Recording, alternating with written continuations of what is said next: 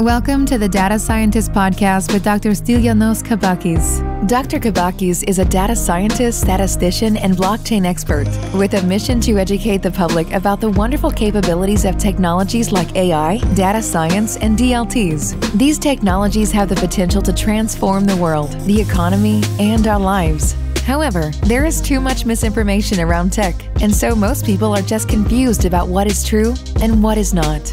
Whether you are a CEO, an entrepreneur, or just an enthusiast, the Data Scientist Podcast helps you separate reality from hype. Hi everyone. On this episode, I want to talk about the drivetrain approach.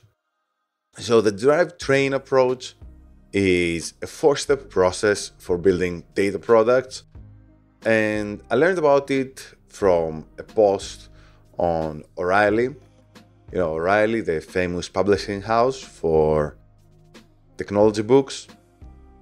And I found this blog post very, very interesting because it provides a very good process and a very good overview of how to use data science in order to create value within an organization. So one of the most common problems which data scientists face, in my opinion, is that they might get stuck in a bubble which doesn't let them see outside of predictive modeling or similar applications. However, when you work within the context of an organization, you need to be able to see the big picture. You need to be able to see the big picture. You need to be able to understand the strategy that the organization is trying to follow, the goals of the organization, and how data can help shape this. So this drivetrain approach is a process which can be broken down in 4 steps. So in this process, we start by thinking our defined objective. What is the outcome that we're trying to achieve? And then we are thinking we have to define the levers, the inputs that we can control in order to influence this objective, the data which we can collect, and also the models based on those data that can affect the levers that we can pull. And this article gives us some very interesting examples. One of the best examples comes from the story of search engines. So for those of you who are old enough to remember, there was a point in time when Alta Vista was the king of search engines. So it was by far the most popular search engine. So their model was obviously not perfect, but it was doing a good enough job. But for many queries, the answer, maybe it was, on the 10th page or something like that. And Google changed all that. So Google essentially asked a very simple question. So what is the user's main objective in typing a search query? And Google realized that the objective the user was trying to accomplish was to find the most relevant result. So what levers can we pull to influence the final outcome? Google realized that in order to show the most interesting result, the levers that they could pull would be the ranking of the search results, and the only way to get the right results at that point in time was to get data in order to produce a ranking. And they realized that the data that could be gathered easily was basically the hyperlinks from the pages. Yeah. And then this gave rise to the PageRank algorithm, which we all know. And again, that's just an example around search engines and how this process, I'm not saying that this process was actually used by Google, but essentially the way of thinking that they went about to solve the problem was very similar to the drivetrain process. And there are some other examples which might be more relevant to other industries. So a very good example comes from recommender systems, which is an area I'm particularly fond of. The reason I like recommender systems is because I believe that the future lies in personalization, the future of retail, and we see recommender systems and related technologies dominating this landscape, the landscape of online shopping, the landscape of online streaming, etc. And when we look into recommender systems from this perspective, from the drivetrain approach, things become clearer. So the first thing we need to think about is, you as a business, what are you trying to achieve? So are you just trying to sell more, or are you trying to increase the lifetime value of the customer, or what is your goal?